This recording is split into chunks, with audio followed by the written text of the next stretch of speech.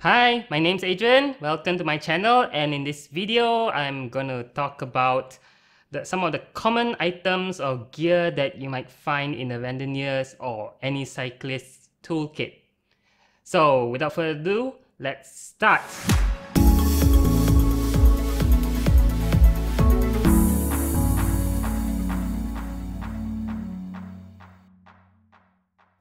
So, essential Randonneuring gear. Well, this is quite a tricky topic to cover because there are different kinds of cyclists. Some like to travel with minimal gear, essentially trying to be as light and as fast as possible. And then at the opposite end of the spectrum, there are cyclists who would like to try to cover every situation, cover every base, so they bring a lot of stuff. So rather than talk about what is important and what's not, instead I'll go over a bunch of common things and give my opinions on them, what's good about them, what's not so essential, and based on your riding style, you can decide how important it is to bring it along in your ride. So let's start with the most common item, your spare inner tube. Well, if you are riding on clincher tires that use inner tubes, well, this one's a given. And in fact, if you're on Randonneuring rides, you definitely want to bring at least one, if not more. How many? That depends on your own riding experience, how often you might expect getting a puncture, road conditions in your area, and so on. But yeah, at least one or two, maybe even three. If you are on tubeless tires, well, you may also want to bring one as an emergency, because you never know, you may encounter a puncture that your sealant failed to work on, or maybe for some reason your pump failed to reinflate the tire after fixing or sealing the tire. Well, this is your last resort. You can still put an inner tube inside a tubeless tire. So yeah, I'd say it's pretty important. So if you're carrying tubes, you probably want tire levers. Well, tire levers come in several different sizes and shapes. Depending on your particular rim and tire combination, certain designs may work better than others, so it's one thing to keep in mind. Speaking of removing tires, once you've done with your puncture and whatever, you'll want an inflation device. That's either a mini pump or a CO2 cartridge and inflator, or maybe bring both. It's really a lot of personal preference. The advantage of CO2 is mainly speed. So if you are, let's say, you are rushing, maybe because you are late to a checkpoint, you need to reach a checkpoint before it closes and you run into a puncture, well, a CO2 cartridge might save you some precious minutes. On the other hand, tires inflated with CO2 cartridges tend to lose air faster than normal pumps. So if you're on a long multi-day brevet, you may want to keep that in mind, and also bring a mini pump so that you can top up some air, on the next day, and so on. Now, another essential thing, whether you're randonneuring or cycling, might be a set of mini tools. Now, these kind of mini tools come in all kinds of shapes and sizes, but the most important thing is you want to find one that has all the right tools for your specific bike. Now, most bikes will probably require Allen wrenches or Allen keys or hex wrenches. The most common sizes will probably be 4mm, 5mm, and 6mm. But you really need to know what your particular or your specific bike model uses, so that you know what to bring. Now, some mini tools will also come with a tire lever. Now, these may be in metal or plastic. The plastic ones should be fairly good, since it means you could skip carrying another separate set of tire levers and just rely on your tools. But if it's metal, then you only want to save it up for an emergency case use, because a metal lever might tend to scratch your rim, so you want to avoid that. Another thing to look out for in a tool set is probably a chain breaker. Now, this might be useful if you break your chain for whatever reason. How often that happens, well, I can't be the judge of that, but personally, in my experience while cycling, I have experienced, well, I personally have not had any broken chains, but I have experienced, or rather witnessed, 2 broken chain events before, and in both cases, the chain breaker helped in fixing up the chain so that the rider could either continue the ride or go back home. So those are the important aspects to look out for in a multi-tool like this. Another interesting thing that you might find in a cyclist toolkit is a patch kit, more like an inner tube patch kit. These come in 2 varieties. There is the glueless type and the glued variety. Personally, I feel like patching is something that is better safe to do at home rather than out on the road, but it's a personal preference. Either way, I recommend the glue variety rather than the glueless patch. I find the glueless ones kind of a hit or miss, especially when you start dealing with high pressure, high PSI tires such as those on road bikes that can go as much as 80 to 90 or even 100 PSI. Another interesting piece of kit, this is an emergency derailleur hanger for cases where you accidentally broke or badly bent your derailleur hanger. This might come in handy. So it's small enough to just always keep it on with you, so I don't see any reason why not. Just just have it along. On the same note, we have what do you call these? Extra quick links, to link up your broken chain. It's kind of small, so they take up a very little amount of footprint, so why not? And then we have spare rim tape. This is another one of those questionable things. Usually rim tape is something you don't think about. It's always there in your rim. It should be in good condition, but what if one day you get a puncture and you find out that it's caused by your rim tape and you have no way of fixing the puncture? Well,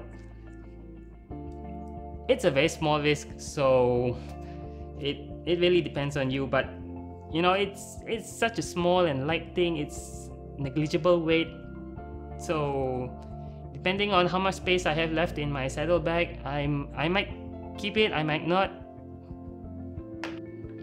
Next, we have lights. Lots and lots of lights.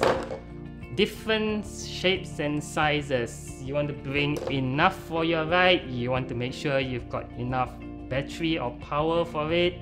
So yeah, these are essential. You may also need to pay attention to the particular rules and regulations of the event that you are joining. Some of them might require a constantly on rear light, so in that case you want to make sure that you have something that really lasts. I know a lot of lights are fine in blinking mode, but the moment you let it on for a constant amount of time, the duration just drops like crazy. So you want to keep that in mind. But if your bike is using dynamo power a dynamo to power your lights, then well, there's one less thing that you need to worry about. Okay, spare socks. Now this is interesting. If you are expecting a lot of rain, and this is a very long ride, maybe 400 kilometers or more, then it might be a good idea to carry some spare socks, because riding for a long period of time with wet socks is just, well, unhealthy basically. So once the rain has stopped, find a place to stop, change your socks, and continue. So it depends on the expected weather conditions. First aid kit. Now this is another iffy thing. Depending on what's in the first aid kit, usually they have things like some simple bandages and alcohol or antiseptic wipes, some plaster and basic stuff. Well, if you have space in your bag, why not, just in case. But again, it's a lot of personal preference in this. Next, the Ziploc bag. This is super cheap and super useful. I don't see a reason to not bring any of these along. First of all, they can protect your electronic devices, especially your mobile phone. Also, maybe your brevet card, your cue sheet, and any other sensitive electronic device. Protect them from the rain and from the elements. And they just wrap up into like next to nothing. So yeah, useful. Carry 2 or 3 maybe. In fact, if you brought spare socks and it rained and you changed your socks, you can store your dirty socks in a Ziploc bag. That's gonna be it keeps your dirty stuff away from the rest of your gear. And on that note, garbage bag. Now, why would you bring a garbage bag with you? Interesting. Well, if you're on a multi-day brevet, you can use the bag to store your dirty clothes. So once you go to a hotel or homestay or whatever, you have your shower, you change. Where do you put your dirty clothes? Well, garbage bag is one place. And you know, it folds up into a very small little thing that you can probably stuff into. You can stuff in any corner of your bag or whatever. So that's useful. And another good thing about the garbage bag is folded properly in an emergency situation.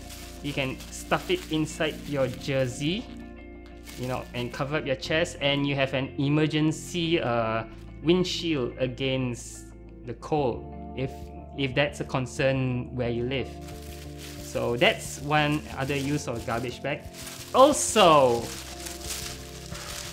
if you poke 3 holes in the garbage bag, you get an emergency raincoat. Well, yeah, it's a DIY solution. It's better if you actually bring a raincoat if you're expecting rain, but well, if not, garbage bag to the rescue. And speaking of the weather, the opposite of rain, you might have the sun. Hot sun. You have to worry about sunburn, you know. So sunblock, they come in a variety of ratings and sizes. Some of them small enough that you can just keep in your jersey behind. So it's a good idea to carry one of these and then spread them on once in a while, every 4 hours or so. Like these sports types actually last for 4 hours and water resistant. Small and useful. And speaking of creams, chamois or chamois, depending on what region you come from, chamois cream, comes in different shapes and sizes. It really depends on you. You're either the kind of rider who needs it on long rides, or you don't need it on long rides. So if you need it, you need it. Remember to pack one. Finally, one more type of cream that might be useful, muscle rub. If well, this is another one of those know your body, know your limits type. So if you need it, remember to pack it. Otherwise, don't bother. Then we have towels. This is an interesting bit. If you're going on multi-day buffets or tours or whatever, usually if you need to check in into a hotel, they usually provide towels.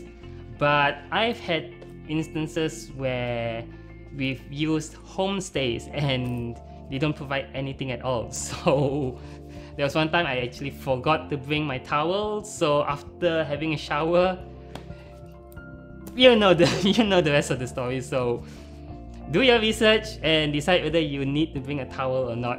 And if you're worried about the size, well, there are smaller packable ones, although it might be a bit trickier to wipe yourself down with the tiny ones.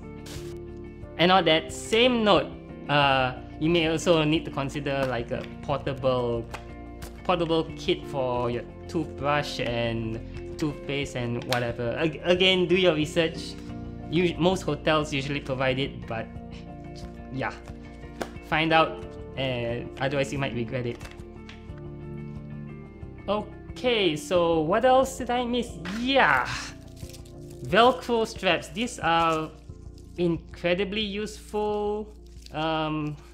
You can strap a lot of things to them, like for example, if your bike has like limited space, you want to bring, you know, a jacket or something, you can always strap your jacket to your bike.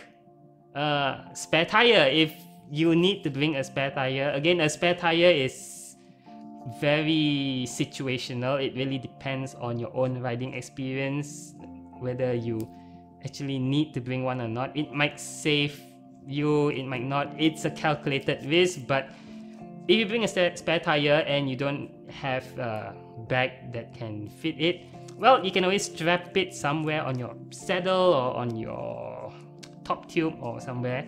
Also, you can use Velcro straps to secure your saddlebag, prevent it from, like, you know,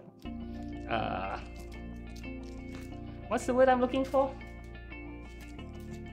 Jiggling around. Okay, let's prevent it from jiggling around. It depends on your saddlebag. Like, I have this really big 10-liter saddlebag. If it's not properly secured, it's just gonna wobble. Okay, wobble was the right word I wanted. So it might wobble around, and I'll use the Velcro straps to really secure it to the bike. But anyway, yeah, multiple uses. Good to carry some of these with you. Then we have a gilet. This is interesting. The gilet serves multiple purposes. It can serve as a wind blocker in cold situations. Many gilets also come with reflective strips. This is useful for night riding. Even not just gilets, but there are also vests and other straps that are useful for night riding safety. In fact, some verves even require some kind of reflective jacket of sort for rides. So you want to pay attention to the rules and regulations of the ride that you're joining. Also, there are some gilets that are designed for the cold. Like this one actually contains like some kind of woolly material on the inside, so this is good for cold. And finally, we have the jacket. Jackets come in a variety of types. The one I have here is a rain jacket, good for rainy situations. But there are also wind blocker jackets, which are good against cold, especially if you're doing fast descents. So these are also highly situational. You got to consider the route that you're riding and the weather, the predicted weather patterns, and well, just make a calculated risk. Do you want to bring a jacket or not? Or maybe if not, can you just get by with a gilet? So there we have it. Some of the most common items that you might find in a Randonneur's kit. Really, some things are more important than others. A lot of it might be highly situational. The important thing is you are aware of these items so you can make an informed decision and decide if you want to bring or not bring them. So hopefully you've picked up something new from this video. I hope you enjoyed watching this video. If you did, please leave a like and subscribe. It really helps this channel grow. So until the next video, bye.